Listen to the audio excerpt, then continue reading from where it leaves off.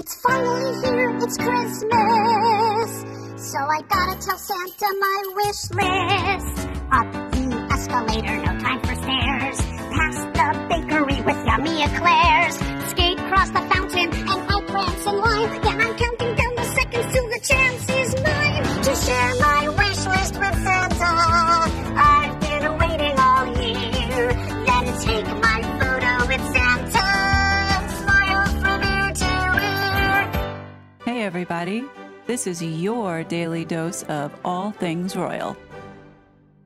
Merry Christmas, my gorgeous good-looking friends. Wishing everyone a very happy and safe holiday. This is just a quick video I wanted to bring to my international audience, considering that majority of you are overseas, what the US is saying about this mockumentary. We've all suffered through it, and it'd be really nice to share with you some of the things that are being reported. So Us Weekly is a weekly tabloid magazine that features celebrities that, do pay from time to time, like Meghan Markle, to have articles featured in here. Now, it sounds like this story came from the Sussex side because it makes the monarchy and the family sound extremely cold, and it also does emphasize that the Harkles made the right decision in doing this docuseries. You guys decide.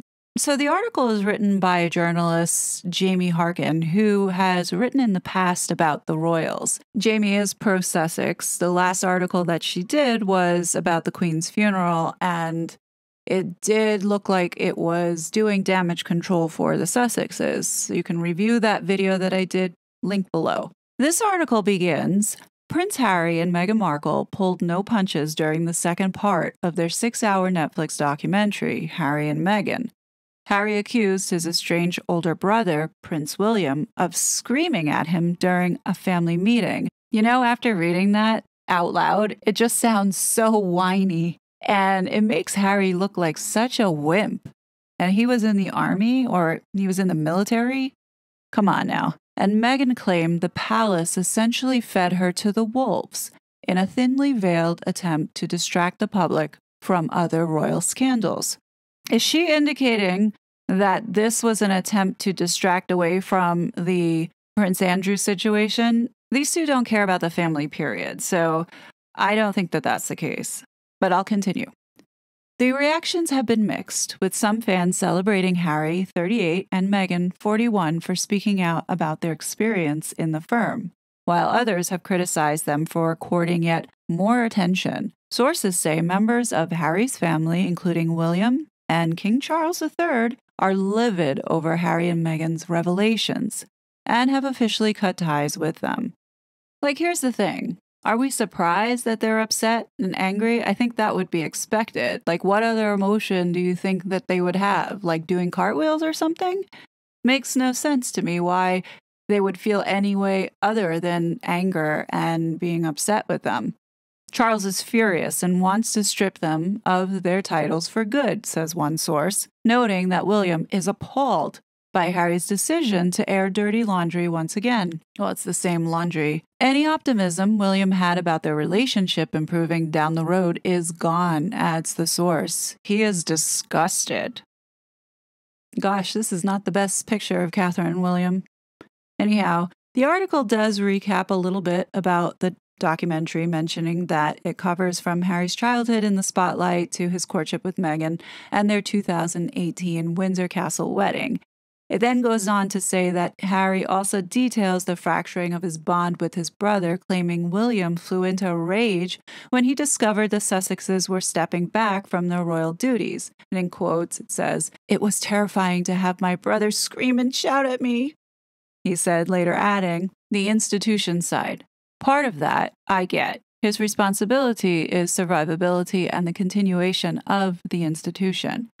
Harry and Meghan also claim she was used as a scapegoat to pull the focus away from negative stories about other royals, and said the family was jealous of the positive attention she initially received. The issue, noted Harry, is when someone who is marrying in, who should be a supporting act, is then stealing the limelight. The source says Charles, William, and Princess Catherine, are adamant those claims are untrue. They insist they made every effort to make Meghan feel welcome and appreciated while she was in England, shares the source. William is said to be especially upset that Harry included a scene in which he receives a seemingly angry text from his shortly after Harry and Meghan's bombshell March 2021 TV interview. That's just beyond the pale as far as William's concerned, says the source, adding that William brutally warned his brother that the docuseries is going to backfire. Harry is destroying his relationships with the royals. He can't come back from this, says the source. The damage is done.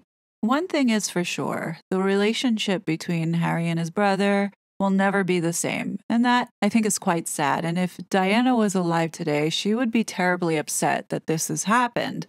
The article talks about Catherine saying that while Catherine, 40, is relieved the couple didn't tear into her as badly as they did other royal higher-ups, she's upset over Meghan's digs about her not being a hugger. Plus, the overall disdain that's shown towards the family she loves is hard to take, notes the source.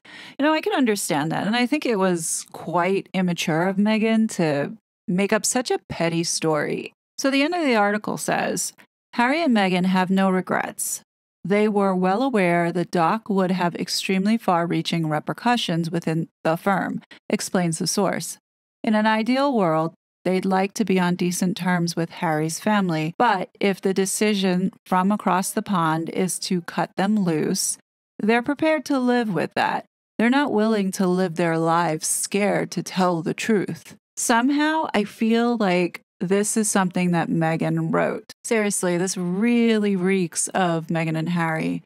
So finally, it says, next up is Harry's memoir, Spare, which hits shelves in January. William and Catherine, along with Charles and his wife, Queen Consort Camilla, are steeling themselves for more bombshells while they try their best to move on with their lives. When Harry's book comes out, there will be fires to put out and presumably a whole new set of allegations to deal with, says the source. But the royals aren't going to let it dominate or let alone spoil their holidays. Here's what I think is happening.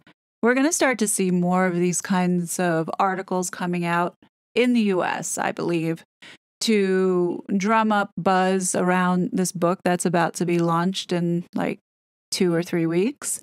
I do believe that they're going to make a big deal about how many bombshells are going to be in it.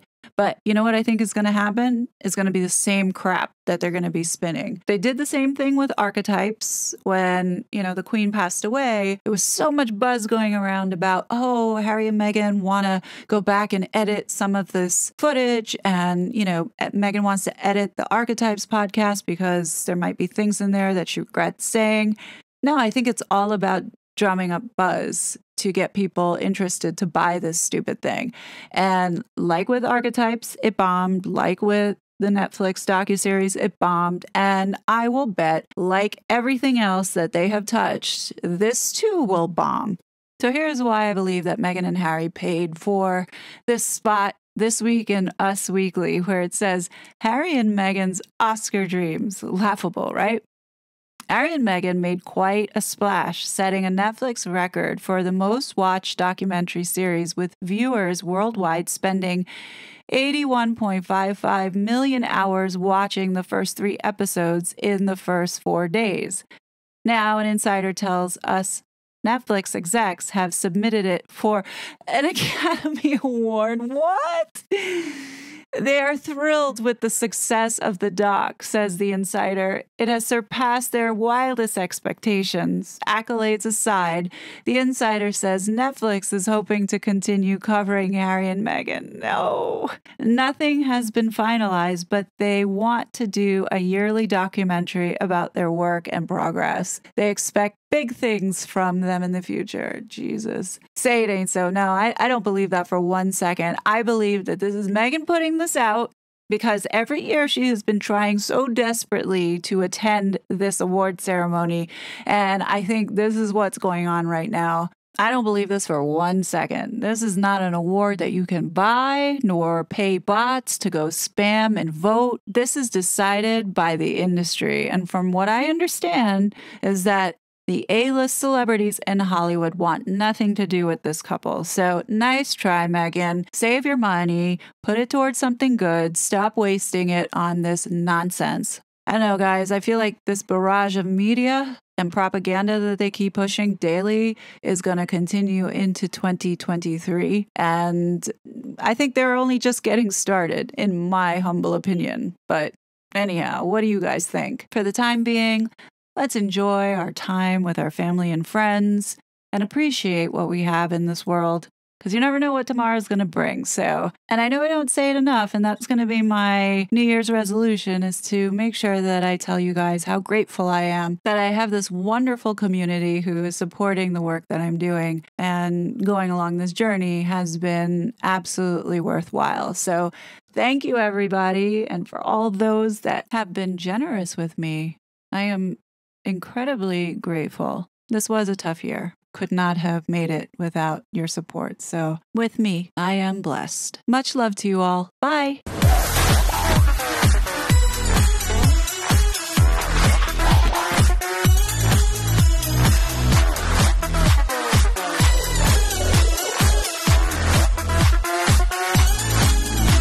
I was such a fraud.